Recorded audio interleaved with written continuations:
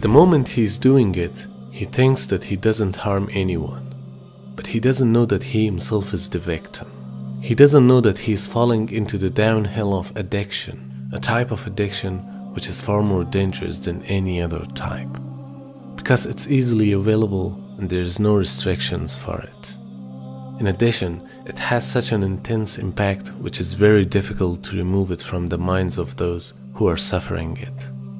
This situation is widespread and no one is talking about it.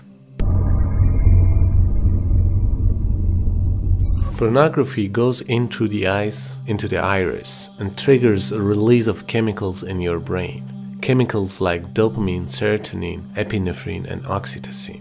And these are natural chemicals that your body produces. These chemicals are needed. When you take hard drugs or look at pornographic material, your brain is overloaded with these chemicals. After you keep looking at porn, your brain gets used to those high amounts and builds up the tolerance. The same images that once gave you rush don't have the same effect anymore. In order to get that same rush, it not only takes more of it, but also takes a more hardcore version of it. Your brain becomes dependent on that rush of chemical and literally rewires itself to think that that's normal. And so you cannot function without it. That's called addiction. The same process happens with cocaine and heroin.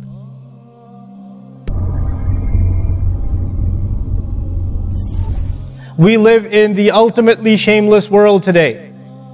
The world in which streaming videos off of any website are available on your mobile device. The age in which the pornography industry is a multi-trillion-dollar industry. The point of which, the agenda of which is to make sure every one of you is a consumer of filth in one way or another.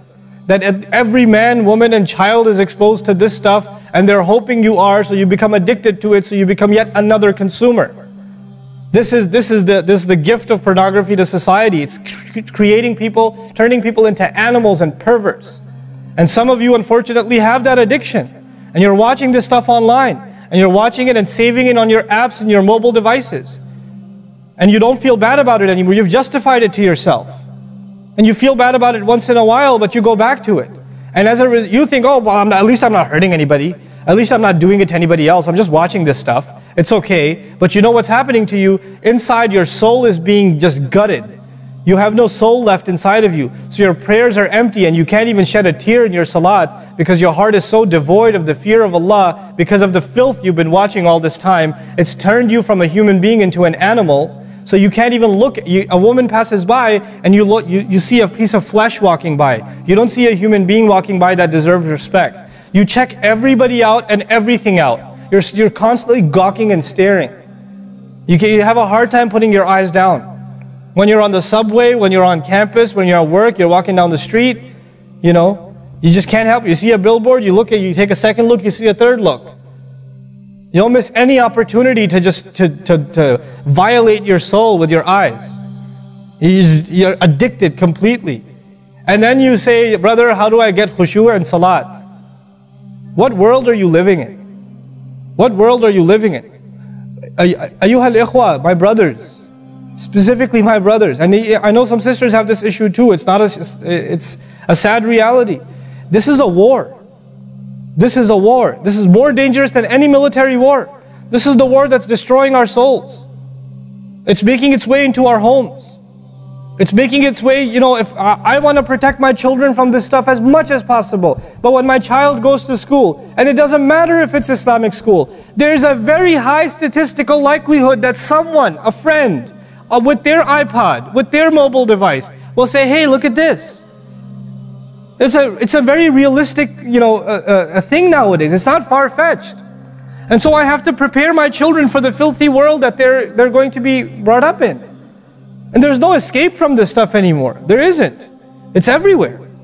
It is everywhere. You have Islamic lectures followed up by, you know, those YouTube puts those follow-up clips, and something will be filthy. Something will have to be filthy. And I don't think that's by accident. I'm not much of a conspiracy theorist, but I don't think that stuff is an accident. And what happens to you guys is you watch a video, you see something filthy, you click it, you click something else, and you end up watching disgusting things.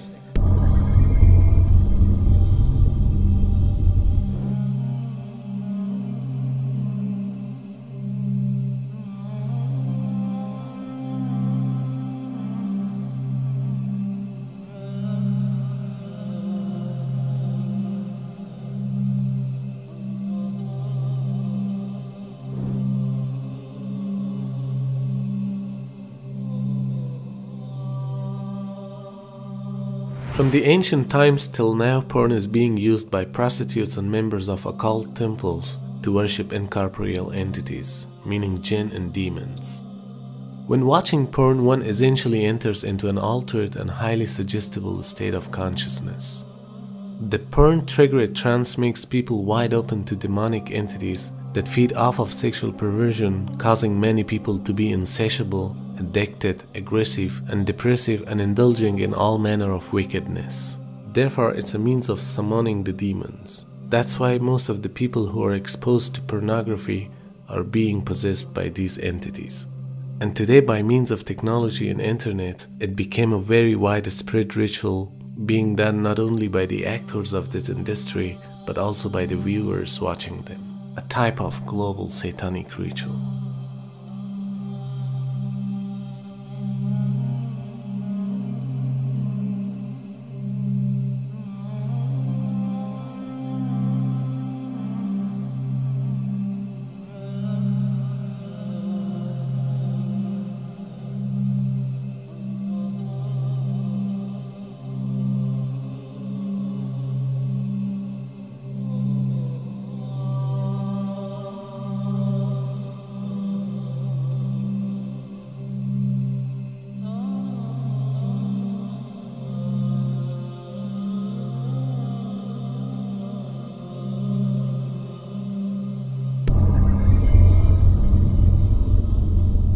A study on 2017 shows the annual trafficking of one of the largest porn websites. 28.5 billion visits per year, or an average 81 million visits per day. 25 billion searches performed in a year. That means 22 million searches per day, or 800 searches per second. Over 4 million videos have been uploaded on this website, which is equal to almost 600,000 hours of content. That means if a person was supposed to watch all of those content day and night without any break, it would take him 68 years to watch them all. The amount of data which is being transferred on this site reaches to 10.2 million GBs per day, 7,101 GBs per minute, or 118 GBs per second. That's enough data to fill the memory of every iPhone which is currently in use around the world. This was the statistics of only one website in a year. Now imagine there are over 4 million websites which produce such content. The largest group of internet porn users is youth, aging between 12 to 17 years old, and it's only 19% of all users. The average age of exposure to pornography is 11 years. 9 out of 10 youths aging between 8 to 16 years old have been exposed to pornography. Every second, 30,000 internet users are viewing pornography content. Recent statistics show that 30% of addicts are women, and the percentage is growing. They estimate the Scotland Yard, based on the records that they have of pedophile material on the internet, they reckon that there are 80 million children have been sexually abused. 80 million. Massive trauma to little children, innocent children. Human trafficking, 80% of it is for sex industry. This is disgusting. This should make us vomit, but this is what's happening on our planet. Who is searching for sex? If you actually did it by the numbers related to this is done where they actually look at the numbers who have access to the internet based on the population sizes. We have Muslim countries that are outnumbering in their searches, even the United States, which is actually #1 for downloads. What is happening on our planet? This is happening in Muslim countries. You're in denial if you deny this. There are people here who are they have this tribulation.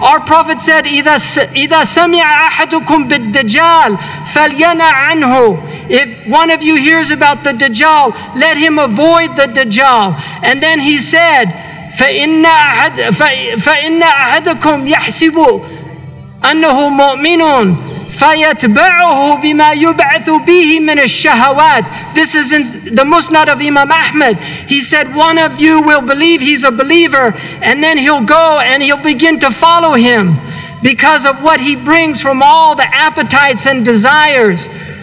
We have people addicted to these things. They're أرأيت الذي اتخذ إلهه هواه.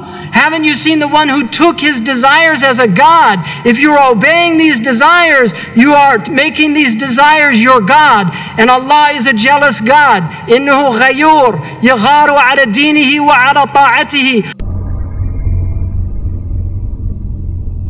Did it ever happen to you that right after watching such videos you've said, "It's enough, I must stop watching these videos. What I'm doing is wrong and I should stop it"? If yes, you should know that you are not the only one facing such problem, but you are for sure better than most of those who don't blame themselves for committing that sin. The following steps inshallah will help you to stop watching those videos and start a new page in your life. If you are still not convinced, learn more about the dangerous effects of these videos on your brain, body, behavior, marriage, and your entire life. And also try to imagine the amount of sin that you are depositing in your account in order to understand what you're doing is wrong and you need to stop this habit. Every time you feel weak, remember your strength and change the negative thoughts into positive.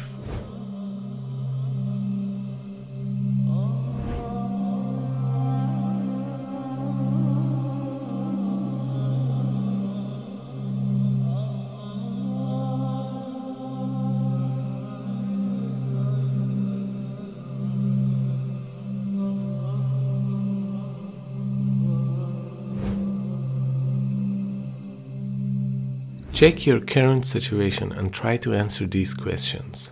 Why I reached to this level? Which things are leading me to watch these videos? It helps you to know the root of the problem and deal with it accordingly. The moment you decide to repent, just do it and don't delay it for tomorrow or other days. And ask Allah subhanahu wa ta'ala to help you get rid of this trap and lead you to freedom. Make your room clean by removing those videos and pictures from your computer, smartphone, or any other device. Stop following any page which leads you to those videos. And stop the relationship with the friends who persuade you towards this trap. Never try to be alone. Throw your room's key away. If you use your computer, don't close the door. And plan out some activities for your free times. Because indolence and loneliness is the time when Shaitan mostly comes in action. If you're still single, remember that these videos are the biggest reason for sexual impotency after marriage. But if you're married, you should know that the porn videos are the most important cause for marriage breakdown. Take care of your marriage, invest more time and enjoy being with your spouse. This will help you to have control on your lust. Try to eliminate those incentives which lead you to watching such videos. For example, do not turn on your computer when you don't need it, because unnecessary usage of your PC will again facilitate the opportunity for watching such videos. Decide to stop it yourself before you reach the edge of this trap. You should learn how to deal with the lust cycles. A lust cycle starts with minimum and reaches the peak and then decreases. The whole cycle takes less than 30 minutes.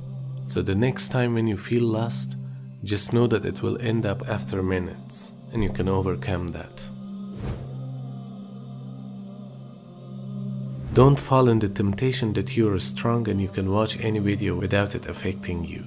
This is one of the most dangerous reasons for returning to addiction.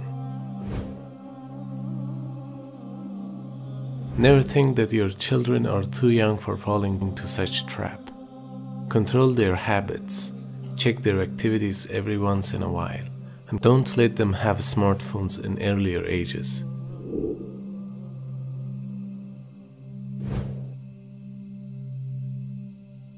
Every time when you forget all these steps, rewatch this video and also share it with your friends and help them with this problem.